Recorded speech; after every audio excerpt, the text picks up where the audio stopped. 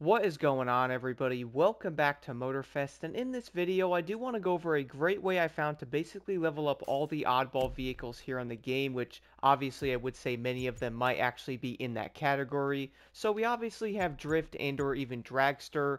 Alpha GP, I guess you could say, could be one of them, but that's most likely going to be one of the easier classes to level, like the Racing and or Street Tier 1 slash Tier 2. But the other ones though, guys, Motocross, Rally Raid, Demolition, Rally, and Monster, I would definitely say are probably going to be considered oddball classes, and I would say many people are most likely not going to want to even level these up, and or they're most likely wondering, well, what is the easiest way to do so? Now, if I did have to guess, guys, I would say many people are most likely going to do the skill way and or do like the escape slash like some of these speed traps and basically restart them over and over again until they get the actual sets they are looking for. But I do think I found an alternate way to actually level these classes up. That way you guys can go after different part sets and or at least max them out. And I would say it's probably going to be a great way to make extra money and or some of the spare parts in this game, because obviously those are insanely important things that you do need to at least re-roll different affixed stats and or go after other cars. But for this, guys, many of the navigation and or time attack events are insanely simple, and luckily you do not have to deal with the insanely annoying AI in this game, which I know many people are not big fans of.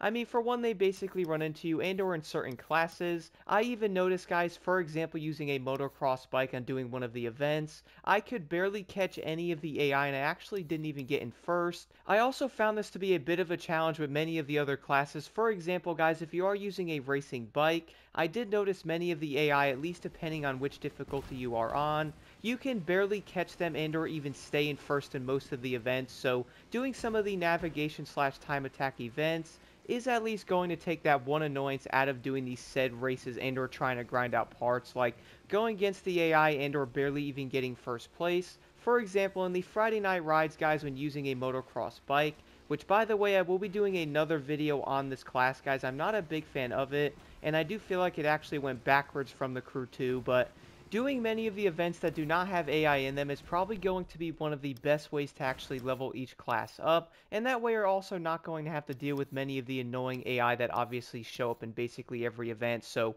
they like running you off the road, or even in some cases they're obviously way too quick, and you literally cannot even pass them in some areas. I did experience this a lot while using a rally raid bike, so I would recommend trying out some of these other races, guys. For example, Drive This Way.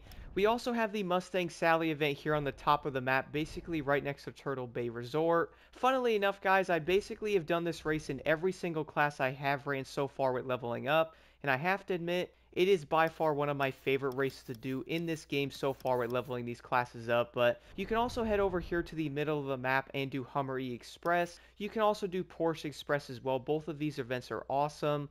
You can also do many of the events in the Electric Odyssey playlist, because many of them do seem to basically be against one car and or basically by yourself, for that matter, like a time attack and or like a finish the event type of race. So I really would recommend trying these out, guys. They are by far like the most fun and or the best way to level, and that way you can also get many of these events done and or a bit quicker, and you can also go after many of these part sets and or at least start going after these sets you want a bit quicker than before, because let's be honest, I have seen many of the people talking about the AI in this game and or how difficult it might actually be to level up some of the classes like the Monster and or something like a Demolition Derby car. So I was going around in different events trying to figure out like the best way to do so, and I have to admit, guys, doing the navigation slash the time attack races is by far the most efficient way and or the best way to, like, I guess you could say, alleviate stress and or probably get a less stressful experience trying to get these vehicles maxed out.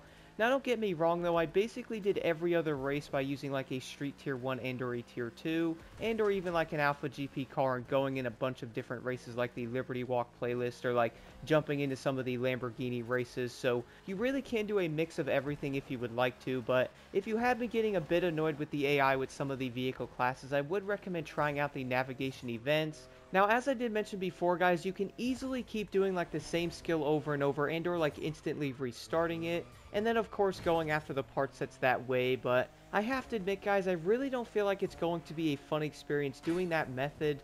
I really would say going over different races around the entire map and or like grinding out certain events is probably going to be a way better experience than farming out like the skills. So I would definitely recommend trying out many of the navigation races like the ones that you normally do see in the Vintage Garage playlist, to even level up basically every class in this game, guys. Like, it really is that good. And I would say some of the oddball classes are probably like the best options. So if you guys are struggling to level up some of the oddball classes like a monster truck and or like a demolition derby car, even a drift slash like a motocross bike, I would definitely recommend trying this method out.